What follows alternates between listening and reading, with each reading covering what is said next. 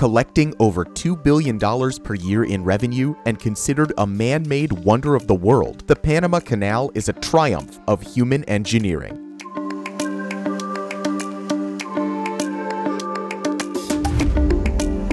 It was constructed in one of the most unforgiving environments imaginable, crossing through 80 kilometers of dense tropical rainforest, full of poisonous spiders, insects, and mosquitoes that carry deadly diseases. More than 25,000 people lost their lives during the construction of the Panama Canal. Today, 100 years after completion, the canal provides a safe passage between the Atlantic and Pacific Ocean, but still remains at the center of a political dispute. In today's video, we're taking a look at the turbulent history of the canal, and we fast forward to the future with the Chinese government taking control.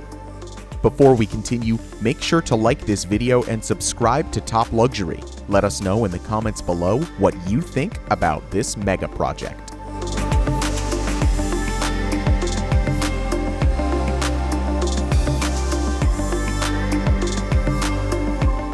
People have dreamt about building the canal ever since the early 16th century. In that time, a ship that traveled from east to the west coast of the American continent had to go around Cape Horn in South America, a journey of 15,000 kilometers that takes almost 2 months to complete. Being the owner of a canal that circumvents this journey would be an economic and political gold mine. Every ship could be charged a toll, and you would virtually control international freight on this side of the world. As it turned out, not only the benefits are overwhelming, but also the construction. The project was attempted by several countries, and several countries had failed. It almost caused a war between two countries, and thousands of people died. And we're about to do it again, but we'll get to that later. The story of the construction of the Panama Canal starts in the 16th century with an adventurous Spanish explorer, Vasco Núñez de Balboa. He was the first European to discover that Panama was just a slim land bridge separating the world's two largest oceans.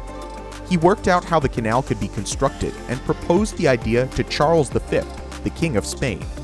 He ordered a survey to determine if the plans would be feasible, but they quickly came to the conclusion that it was impossible to realize.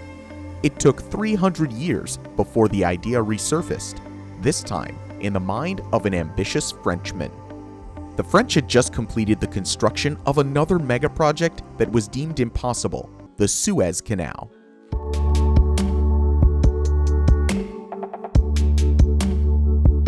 This canal connects the Mediterranean Sea to the Red Sea, and the French had developed a taste. The construction was supervised by a charismatic French diplomat, Ferdinand de Lesseps. De Lesseps got his hands on the initial design for the canal in Panama and estimated that it would be easier than the Suez. It was only 40% of the length, and they now had some experience. The French government approved their plans and funded the entire mission. In 1881, construction began. In the meantime, there was another world power seeking to build the canal, the United States. Not in Panama, but a few hundred kilometers to the north in Nicaragua. Their canal would run from Brito on the Pacific side, over Lake Nicaragua, to Bluefields on the Atlantic side. There were a few concerns, especially about the consequences of ships going through Lake Nicaragua, the most important source of fresh water in Central America. Many scientists worried about the impact a canal would have on the lake and tried to persuade the United States to withdraw their plans. The French took the lead, but not for long. Their plan was to build a canal entirely at sea level, just like they did in Egypt, but they ran into serious engineering problems. The canal had to be deep enough for large vessels, but canal slopes tend to cave in if dredged too steeply. The solution was to build a canal that is 400 meters wide, but that is a lot of excavation work for a canal that's 80 kilometers long. There were other issues that the French had no solution for. The Atlantic and Pacific Ocean are at different heights due to tidal differences. This would turn the canal into a raging torrent of unstoppable force. Besides all these technical challenges, what really brought down the French was the hazardous environment.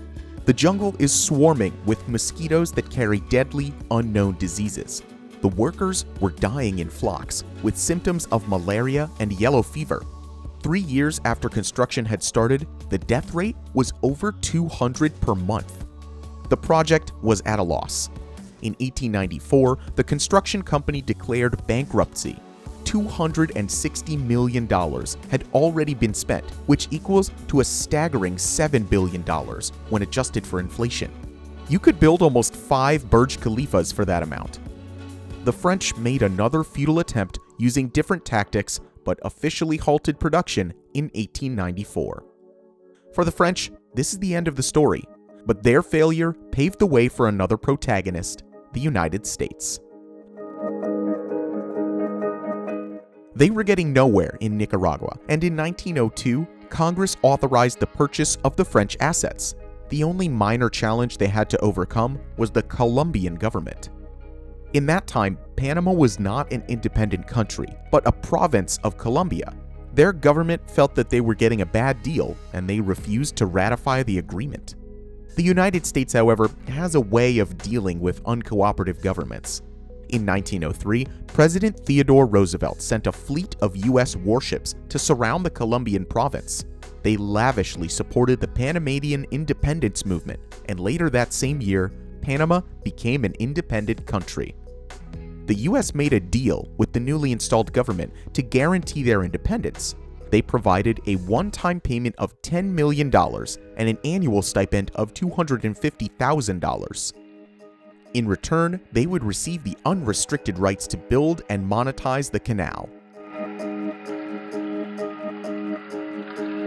The U.S. designed a canal using a lock system, devices used for raising and lowering ships between water at different levels. This approach saved the United States a lot of excavation work, and construction got into high gear. 40,000 people worked on the canal every day. The U.S. workers were also pestered by tropical diseases, but this time, scientists understood better what the role of mosquitoes was as a carrier of disease. They took several preventive measures, but still, 5,600 workers found their death under U.S. supervision. After decades of hard work, thousands of human lives lost. On August 15, 1914, the canal was finally opened. Every vessel that transits through the canal now has to pay a toll. This is based on the size of the ship and its cargo, and it can nowadays run up to $450,000 for one single passage. On average, there are 9,000 ships that make this passage every year. Business is booming, and the money is rolling in. The Panama Canal became a landmark project and the pride of U.S. engineering. It cost them a total of $375 million to build, close to $10 billion when adjusted for inflation. They paid an additional $40 million to the French and $10 million to the Panamanian government. It was the most expensive U.S. construction project at the time. The control over the canal was transferred to the Panamanian people in 1999 under the administration of Bill Clinton. The decision followed several decades of riots and protests against the involvement of the United States in their national politics. The Panama Canal continues to be subjected to international criticism and concern. Some critics have voiced their concern about the dependence of the Panamanian government and their stakeholders, and how they are able to exert influence on international sea travel. There's also growing concern in the West about the involvement of China. The Chinese company Landbridge Group signed a $900 million deal to control the Margarita Island port, Panama's largest port, situated at the canal's entrance to the Atlantic Ocean. The Landbridge Group is a private company, but they have close ties to the Chinese Communist Party. They have cooperated with the Chinese military in the past, and their board is largely made up of ex-government officials. In addition, the Chinese have approved plans to build a new canal that would run through Nicaragua, as the U.S. had attempted 130 years earlier. A team of hotshot lawyers and businessmen from China have made a deal with the Nicaraguan government to build their canal for a mesmerizing $40 billion. The plans have already been approved and financed, and they're ready to go. If you remember correctly, the original plans for a canal in Nicaragua were opposed by the scientists who were concerned about the consequences on the environment, and these concerns still hold. It seems likely that the Panama Canal will keep expanding to sustain our growing demand for consumer goods and on the stage of global politics. What do you think about the Panama Canal? Let us know in the comments below. If you enjoyed this video, make sure to hit the like button and subscribe to Top Luxury. Thank you for watching, and we'll see you in the next video.